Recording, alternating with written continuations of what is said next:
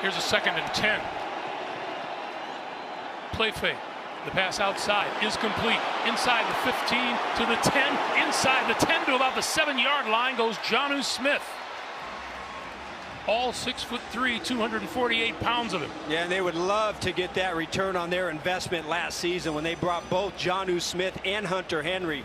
Spent a lot of money on both of these tight ends. Smith really wasn't able to find himself in this offense, but you see what he can do. He's a yards after the catch machine. They'll play him at running back. They'll run screens with him. On 2nd and 10, little flip is complete. And across the 45 and out to midfield goes Jonnu Smith. On 2nd and 10, over the middle, wide open and complete across the 15-yard line to Jonnu Smith for a first down.